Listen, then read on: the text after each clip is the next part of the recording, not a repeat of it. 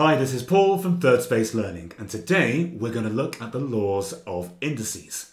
Now, they tell us how to simplify expressions and calculations that have the same base. That's just the same big number or letter. There are three main laws. Let's have a look at them. So the first law of indices is when we are multiplying together terms with the same base. All we do is add the powers. The second law is when we are dividing terms with the same base. We subtract those powers. And the third one is when we have a power outside of a bracket. And all we're going to do is multiply those powers together. Let's take a look at each law in a little more detail.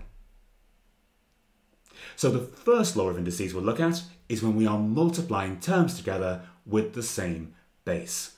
All we have to do is add the powers. So for example, if we had a to the power of 3, so a times a times a, and we multiply that by a to the power of 2, a times a, well, altogether there we have a to the power of 1, 2, 3, 4, 5.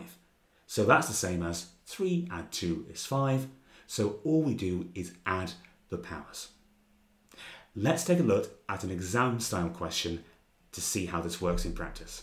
Part A says simplify a to the power of 6 multiplied by a. Now this is actually just a to the power of 1. Laws of indices tell me when I'm multiplying terms together with the same base, in this case a, I can just add the powers. So this is the same as saying a to the power of 6 plus 1, which is just a to the power of 7. So let's pop that on the answer line. Part B, pause the video and have a go. See how you get on. Okay, let's go through this one. So this has a little more going on. We've got 3 multiplied by d to the power of 5, multiplied by 3, multiplied by d squared. Now, because this is multiplication, I can multiply these in any order I want. So let's do the numbers first. 3 times 3 is 9. Right, let's look at the d's now. So we've got d to the power of 5, and we're going to multiply that by d squared. Well, laws of indices tell me when we have the same base, d, and we multiply, I can add the powers. So that's d to the power of 5 plus 2, which is d to the power of 7. Let's put it all together. The final answer is 9d to the power of 7. Part C, very similar but with a little more going on. So let's do the same thing as we did in part B. Let's start off with the m's. So this is m to the power of 4 multiplied by m, but it's actually, remember, m to the power of 1. Laws of indices tell me to add those powers. So it's going to be m to the power of 4 plus 1, which is m to the power of 5. Let's look at the n's. So we've got n to the power negative 3 multiplied by n to the power positive 3. And again, laws of indices tell me to add those powers. So negative 3 plus 3. Now, thinking of the number line, negative 3 plus 3 is going to be 0. So this is just n to the power of 0. And n to the power of 0 is 1. Anything to the power of 0 is 1. So let's put the answer on the answer line. It's just m to the power of 5 multiplied by 1, which is just m to the power of 5. Let's see where the marks come from. So part A, 1 mark for the answer. Part B, 1 mark for the 9, 1 mark for d to the power of 7. And on part C, we're going to get 2 marks for writing m to the power of 5. Now, if you make a small mistake and you write n to the power of something here, don't worry. As long as you've still written m to the power of 5, you will get 1 mark. Let's take a look at the second law of indices. This is where we are dividing terms. We subtract those powers. So, for example, if we had a to the power of 4, that would be a times a times a times a, and we divide that by a to the power of 2. So on the numerator, we'd have a times a times a times a. On the denominator, we'd have a times a. And we can divide a by a. So a divided by a is 1. And we can do that again. A divided by a is 1. So what we're left with here is just a times a, which is a squared. So all we've done there is subtracted the powers. 4 subtract 2 is a to the power of 2. So let's have a look at this in an exam style situation. So part A says simplify 3 to the power of 9 divide by 3 to the power of 5.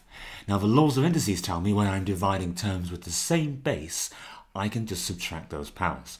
So this is 3 to the power of 9 subtract 5, which is just 3 to the power of 4. Pause the video for part B and have a go. See how you get on. Okay, let's go through it. Now, let's start with the numbers first here. We've got 12 divided by 4. Well, 12 divided by 4 is 3.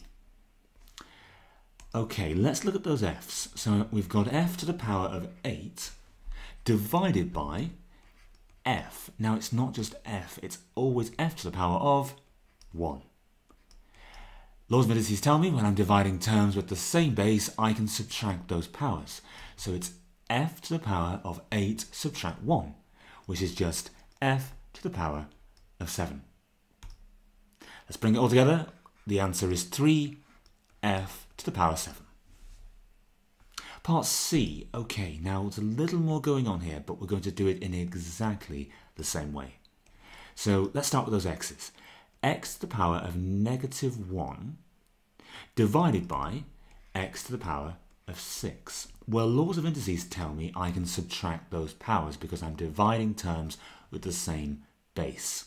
So this is x to the power of negative 1 take away 6.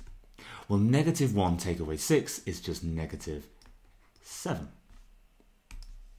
Let's see what the y's look like. So we've got y to the power of 5 divided by y to the power of negative 1. Right, I've got to be really careful here. So it's y to the power of 5 subtract negative 1. I'm taking those powers away. So 5 subtract negative 1. Okay, now we've got a negative and a negative next to each other there.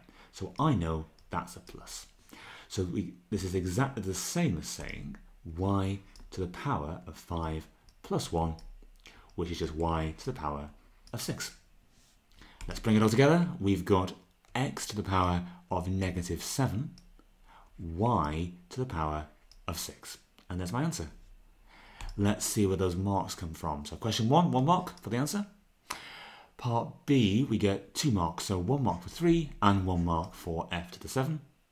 And for C, just 1 mark for the correct terms. The third law of indices is when we have a bracket and a power.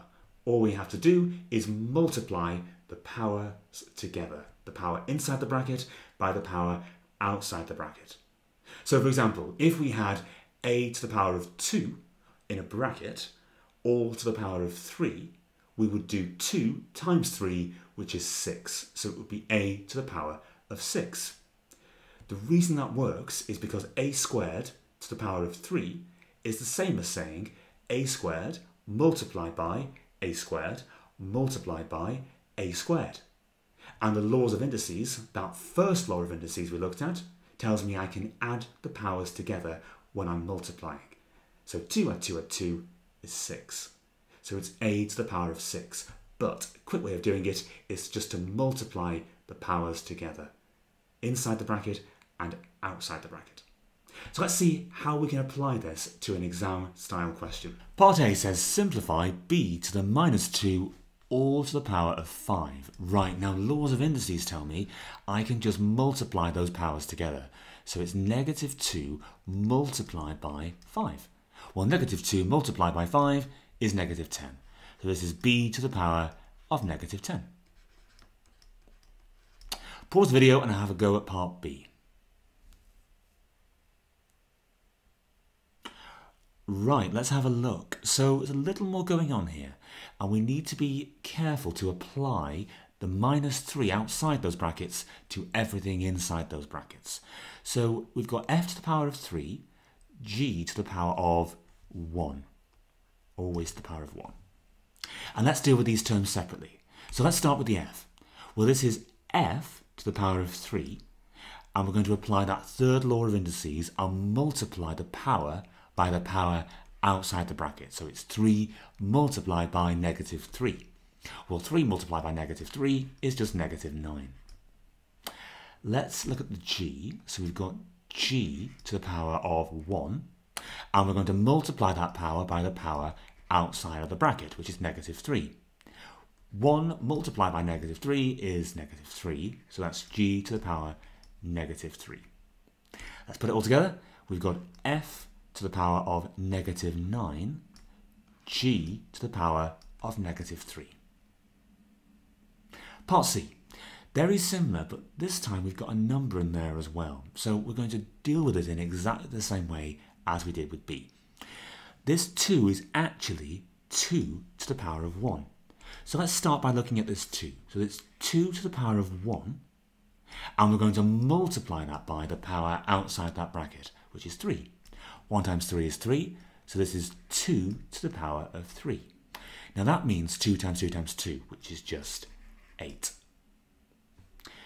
Let's have a look at the c. So this is c to the power negative 4, and we're going to multiply that power by the power outside of the bracket. So times by 3.